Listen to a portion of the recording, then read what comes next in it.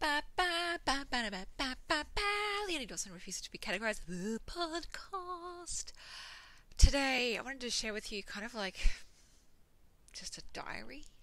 What I'm thinking of at the moment. I've been churning out a bunch of really big, intensive articles lately, and I'm bloody thrilled with them, and I'm so excited that they're finally out in the world. And I'm also feeling like I can't pump out super intensive stuff every day because that way leads to blogging burnout. So I thought I'd just spend some time today and just write to you, talk to you like a pen pal, which is how it all began back in December when I decided to do a press publish every day experiment. And I just thought I'd tell you what I'm thinking of today. Last night I was journaling and meditating because that's what I do now, guys.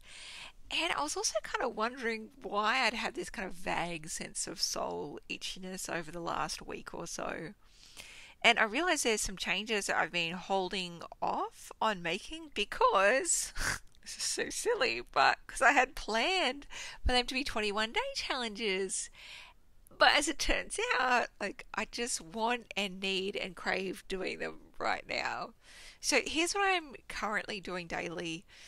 I'm journaling every day. This started organically at the start of the year because my wonderful assistant bought me the most beautiful journal for Christmas, and it's actually in that journal that I came up with the whole idea of 21-day challenges.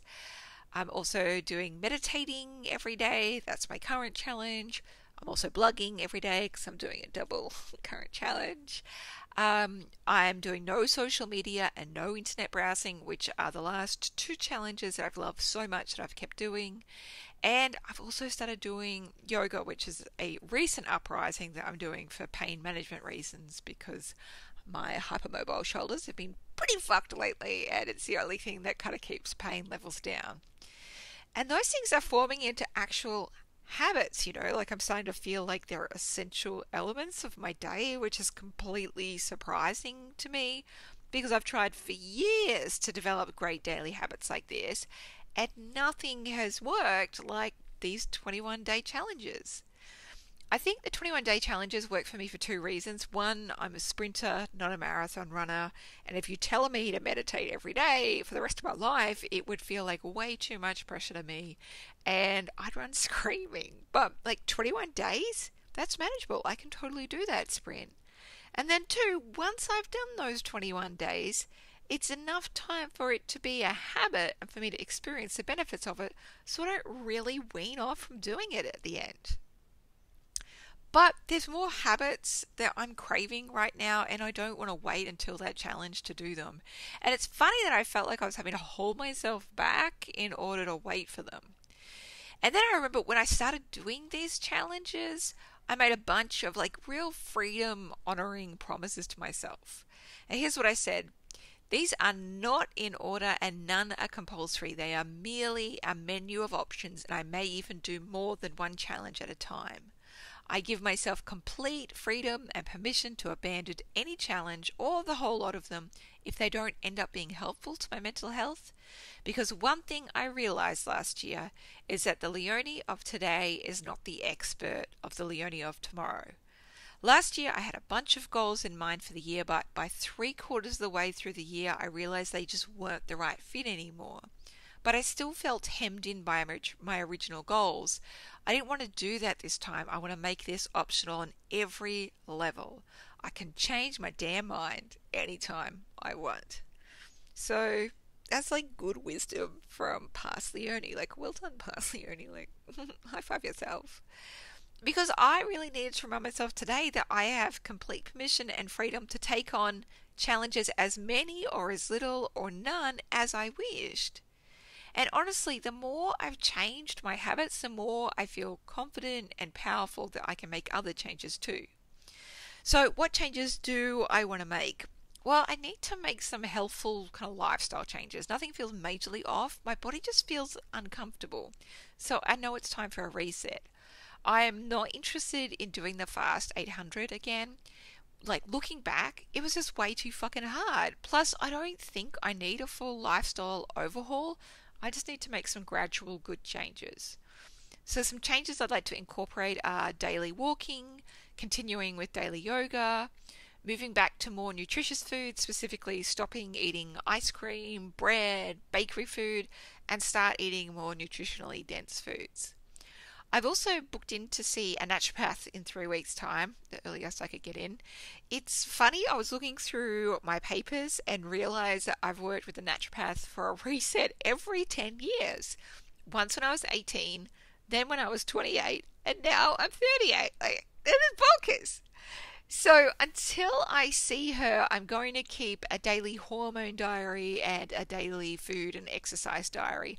I actually found them on hand as her handouts on her website before I even booked, and I promptly printed them out and I made a study folder. I am going to be an A plus fucking client, I tell you. If you're interested, if you go to amina.com.au, that's AMINA. She has a whole bunch of kind of naturopathic information and also Lyme's disease information if you're somebody who's got Lyme's. I don't have Lyme's, but I have dear friends who do, and I'm always excited to see another person who actually knows what the fuck it is, because here in Australia, nobody really knows what the fuck it is. So I thought I would tell you what today looked like now that I've started to incorporate some of those habits just for shits and giggles. I woke up at 7:45 a.m. because it is school holidays at the moment, and I stayed up late last night reading an adorable book called 40 Love by Olivia Dade. I had a breakfast of chai tea and a peanut butter cookie Larabar. I did shoulder yoga and meditation. I organised some appointments and then talked to our property manager about our investment property. Then I went for an hour-long bushwalk through the eucalypt forest at the end of our street, and it's rained so much that the lakes and rivers have overflowed onto the walking paths, so I had to take off my Birkenstocks a few times to wade my way through, and there were like red and green and blue butterflies everywhere, and these tiny fish and minuscule froggy frogs, and it was like the greatest thing ever. The highlight of my day. For lunch, I had steamed veggies on rice. Usually I make like the nommest satay sauce on the planet by doing 1 tablespoon of peanut butter, 1 tablespoon of sweet chili sauce, and a squeeze of lemon juice. It's fucking delicious, but I thought I'd just be a basic bitch today and just put plain peanut butter on the veggies. Like lazy person's peanut satay, if you will, but either is good. I fucking love peanut. Then I hauled out all my cookbooks. I got some healthy cooking inspiration. Oh, before anyone emails in about peanuts, like, hush. I've had tests. I'm not allergic to peanuts. Peanuts are fine for me, but you know what is not fine for me?